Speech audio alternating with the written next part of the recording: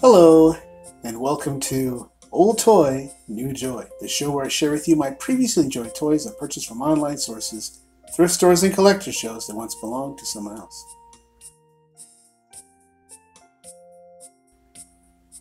Wow, it feels great to be back. I have not aired an episode of Old Toy, New Joy in several months, and for that I apologize, but I didn't really have anything to feature.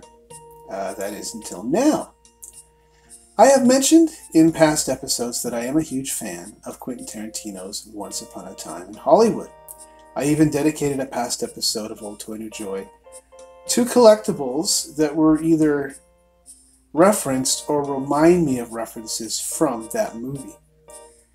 My family is moving, and so I recently packed up my man cave more or less, filling a large U-Haul bin, but that doesn't mean that I stopped collecting. Oh no. And you'll be glad I didn't, because I recently came across some eBay gems, which have helped me feed my hunger of Once Upon a Time in Hollywood collectibles. There are lots of creative fans out there, and somebody decided to make their own custom 3 3/4 Rick Dalton and Cliff Booth action figures. These were 25 US each, and so I nabbed them. And I have yet to see any other 3 3/4 figures. However, there are some rather expensive 6-inch figures on the market, perhaps even licensed. These are one of a kind, so let's take a closer look. So we'll start with Cliff Booth because he is my favorite character. He's a World War II veteran, possibly highly decorated, and Rick affectionately refers to Cliff as Audie Murphy at one point because Audie Murphy was a real war hero turned movie star in the 50s and 60s. And here we see Cliff dressed in the outfit he wore to Rick's Saturday afternoon meeting with talent agent Marvin Schwartz at Musso and Frank's. I've seen photos of real-life stuntman Hal Lindem wearing the same thing. I like this figure. The hair is a little too coiffed for me and more so resembles Cliff's hair on the set of Green Hornet when he's sporting a wig. But the face sculpt is excellent.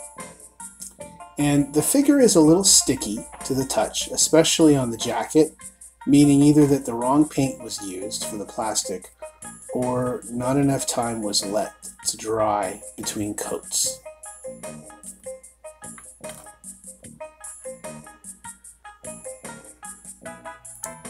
We'll get another look here from the side. Unfortunately, the head fell off. I had to glue him back on. He was kind of falling apart. So these are for display only, obviously.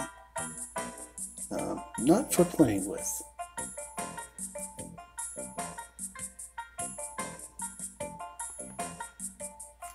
Not quite as good is the Rick Dalton figure. He's actually dressed from the scene where Cliff drives him to an early Sunday morning shoot of Lancer, where he first meets director Sam Wanamaker.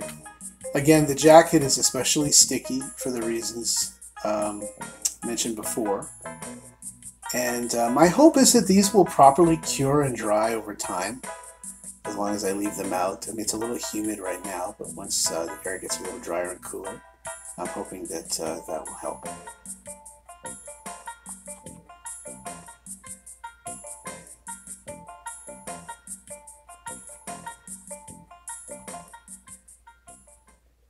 So let's talk about this bitchin' yellow coupe de ville.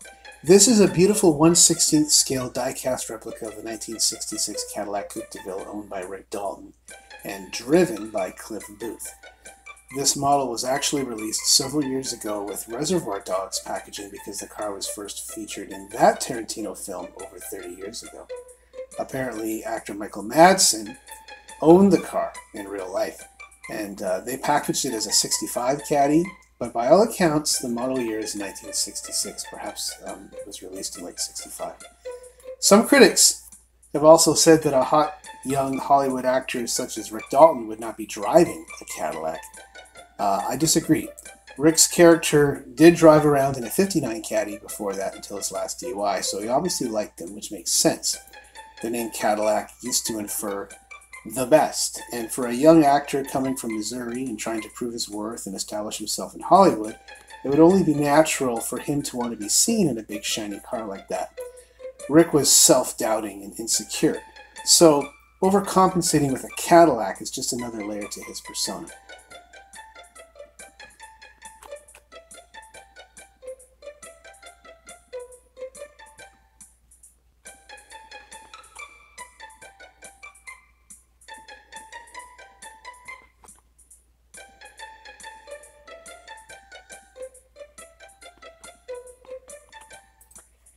And unfortunately, I'm missing that side view mirror, but that's just another challenge that I will eventually overcome, I'm sure. And Quentin Tarantino owns a movie theater in Los Angeles called the New Beverly Cinema. And he likes to create merchandise to support and celebrate the films that he features there.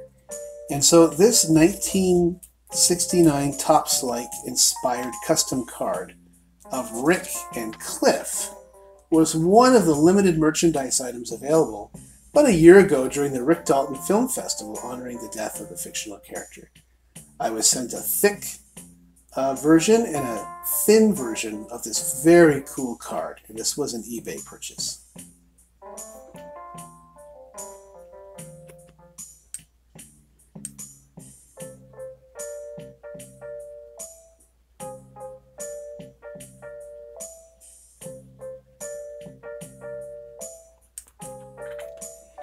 And I'm going to use record shops as often as I can, and I picked up a couple of cool soundtrack vinyl records that are also referenced in Once Upon a Time in Hollywood.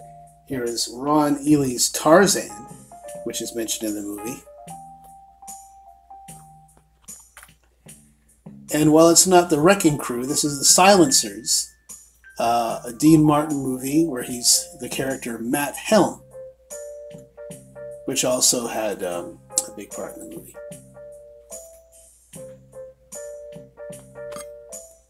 So thank you so much for tuning in today to Old Toy New Joy and allowing me to share my Once Upon a Time in Hollywood action figures. If you like the video, please like the video. We will keep them coming. In the meantime, I encourage you to check out all the other videos I've done over the last couple of years and subscribe to Old Toy New Joy so that you'll be alerted of the new ones. I feature such things as Masters of the Universe, Transformers, G.I. Joe, Redline Hot Wheels, 80s Hot Wheels, Buck Rogers, Teenage Mutant Ninja Turtles, Thundercats, LJN wrestling figures, hockey cards, baseball cards, comics, stickers, pogs, and much, much more. Until next time, this is your Toy Whisperer saying farewell from Old Toy New Joy.